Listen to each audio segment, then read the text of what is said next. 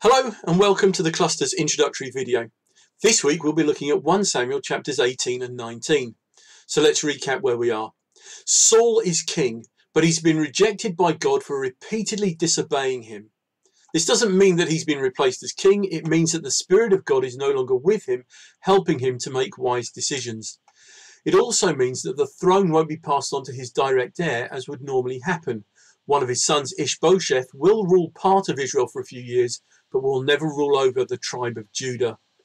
Instead, the prophet Samuel has been to the small town of Bethlehem, to the home of a man named Jesse, and anointed his youngest son, David, to be the next king of Israel. And so Saul's heart is troubled.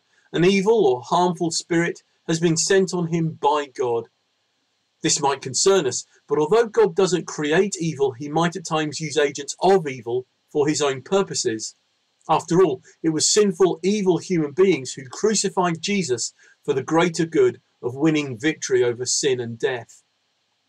And so Saul's troubled soul needs soothing, and the young man chosen to play the lyre for him is none other than David himself.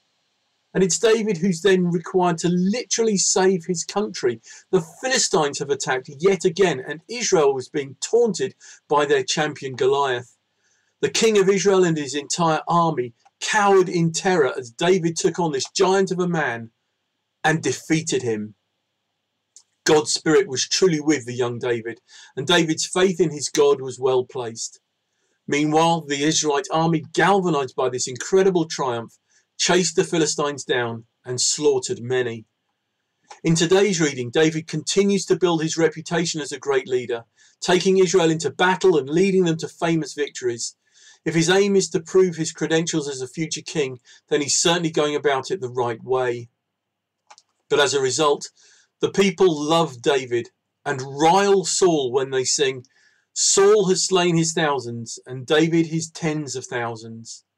And this makes Saul afraid and jealous of David, and he makes a number of attempts on his life. Meanwhile, David has become best mates with Saul's eldest son, Jonathan, and has also married into the royal family by marrying Saul's daughter, Michal. Well, as usual, there are a number of questions included with this video, which will hopefully help you to study these chapters. I hope you have a great cluster discussing God's word and praying for one another. Next week, we'll be looking at 1 Samuel chapter 20, in which Saul is finding it increasingly difficult to hide his hatred for David. See you next week.